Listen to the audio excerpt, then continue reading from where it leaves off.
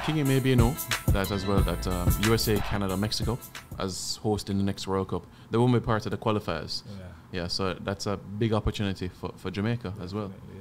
Yeah. We should be there. Yeah. We're gonna be there. I want to be in the stand watching you guys. Yeah. For sure. Please.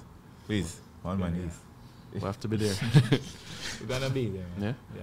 And your teammates as well share the same level of confidence and excitement as well, that we can reach there. We're going good at it. As I said, this we far shot it ourselves, not to be in this one. So yeah, definitely. One other question I want to ask, like among your team members, like can you name like 2 other players within the Jamaican squad that when you seen them in training, you're like, wow, this guy is super talented?